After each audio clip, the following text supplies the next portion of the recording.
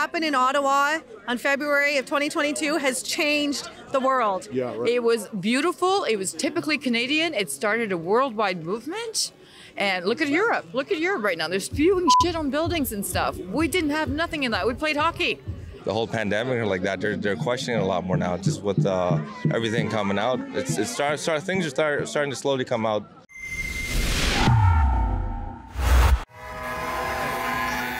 We are here out of love for our families, our communities, and our nation.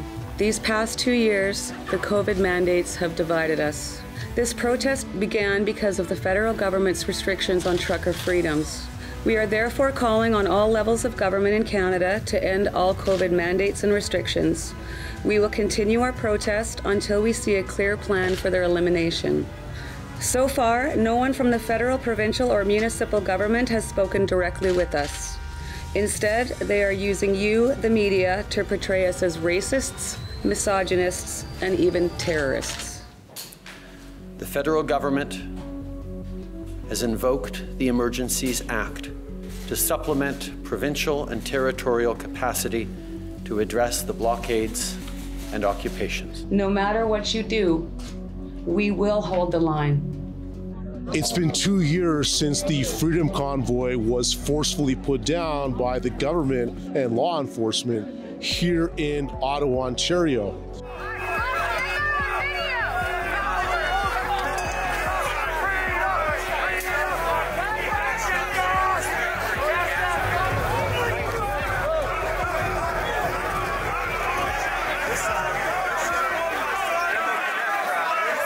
Robert Kraychik reporting for Rebel News at this second-year anniversary demonstration commemorating the Freedom Convoy of 2 years ago. For those that need a reminder, the Freedom Convoy was a massive, peaceful protest, a civilly disobedient demonstration against what I refer to as the COVID-19 enterprise. You all remember it.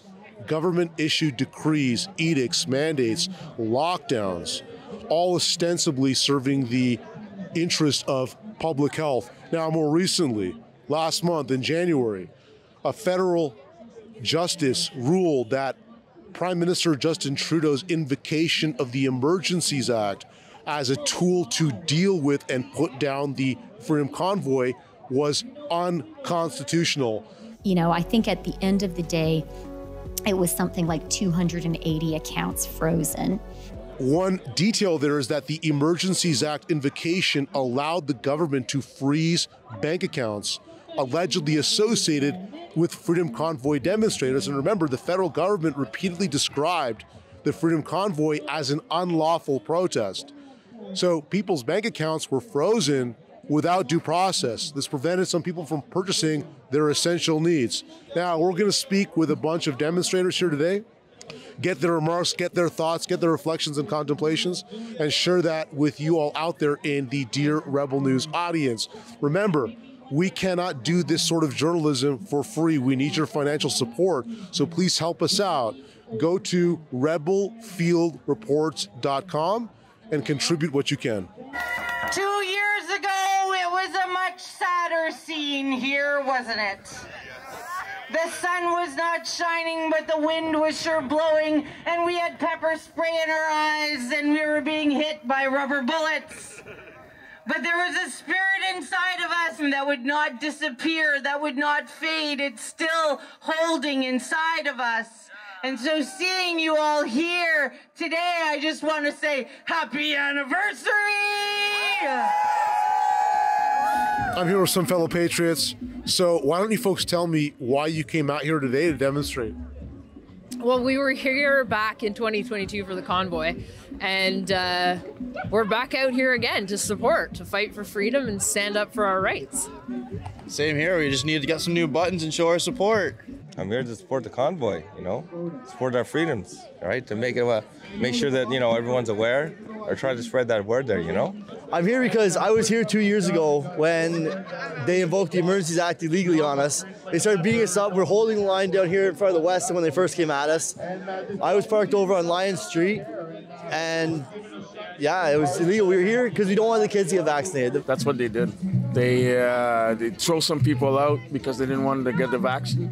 They didn't want to get the shot, so they lost their job. But then now they're getting together to fight back to the military and get money back. I was here for the entire trucker convoy in all of February, every day, in a thong. You remember days of minus 35? I remember. I'm here today to remember what we as Canadians did 2 years ago. And the fact that we're back here standing on that hill today means the fight's not over. That's right. It's not over.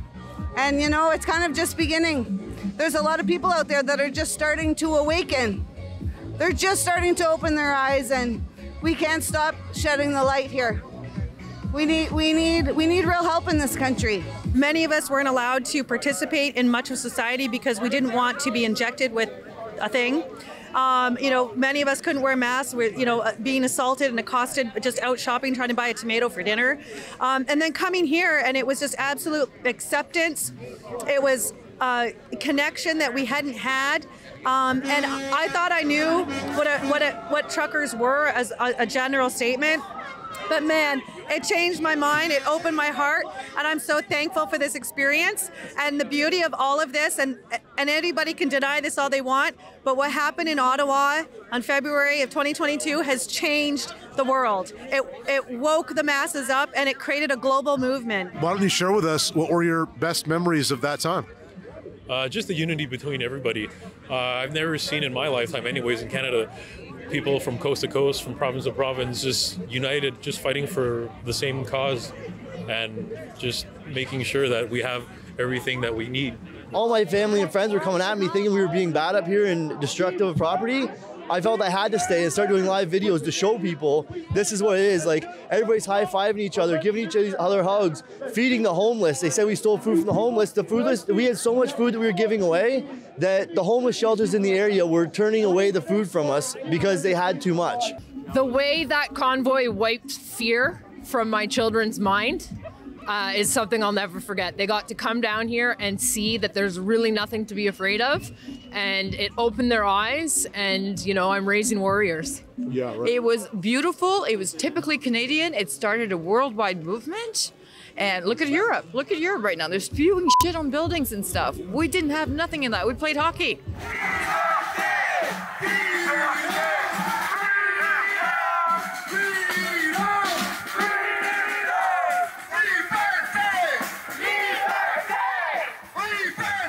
So Amanda, over the past, let's say 2 years, 3 years, would you say that more people that you know in your life, your peers, family, friends, are coming over to this point of view or raising their awareness of what matters in terms of politics? I definitely think that way, and I definitely think it's a slow train to turn, but we're turning it. We're turning it, and the double vaxxed, they don't want to get any more. I know some people, they don't believe in us, and now everything has changed. So I want to make sure I understand you. Would you say that more people that you speak to about these sorts of issues are coming around to see things clearly than, let's say, a few years ago? Oh, yes. They realize they make a mistake, but I'm not going to judge those people because who I am. I'm here for freedoms, and that's why I'm stay here for the new generation. A lot of people are more open to the new information come out, right? People are more aware of this whole, the whole pandemic and like that. They're questioning a lot more now, just with everything coming out. Things are starting to slowly come out. Now they don't want to have conversations with people. People are a little bit more open-minded, willing to listen this time, versus before where they just shut you out, right? I mean, I have many friends who they don't agree with certain way of thinking, or and they pretty much live off of just following what the news tells you and whatnot. And people like you and I, it's just we're mocked, we're laughed at, and we don't know what we're talking about apparently. But even these people, they haven't shifted at all? Not the ones that I are friends with, unfortunately. But they have their opinion, I have mine, and that's how it is. I started speaking out in 2020 at Queen's Park And at that time, you know, people driving by weren't exactly being supportive, and it was a lot of negative response. And you know, from friends and family as well. Like it was, people didn't want us out there doing that. And now, you know, even today, I walked around a little bit, and you know, some people were watching and shaking their head, but a lot of people were giving a thumbs up. Yes. I've talked to a lot of police officers who are on our side, and I actually agree with that they don't like where things are heading as well. I think the whole sentiment has changed, I believe that we're the majority now. What is it about the Tamara Lich trial, the Chris Barber trial, that's important that Canadians should understand? Well, for me, it's a travesty of justice. I mean, they're political prisoners in a what do you call a so-called free country. I believe we are a free country, Robert, and so that's why I'm following it still. The fact that it's still ongoing, I hear they're going back, I think, in March. I think so too, yeah. And it breaks my heart for the nation, their families. During the March portion of this demonstration, there was a small group, a handful of counter demonstrators, most of them signaling through their clothing and their signage that they were sympathetic to the Palestinian national cause.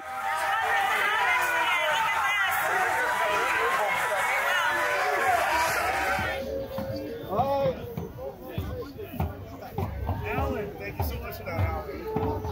Hey, big ups, big ups. Big ups. Thanks, Alan. Appreciate it.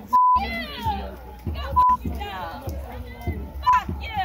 Get your fucking parental rights bullshit out of our streets! Sorry, I can't hear you over your transphobic side! Fuck you! Remember, we cannot do this sort of journalism for free. We need your financial support, so please help us out. Go to rebelfieldreports.com and contribute what you can.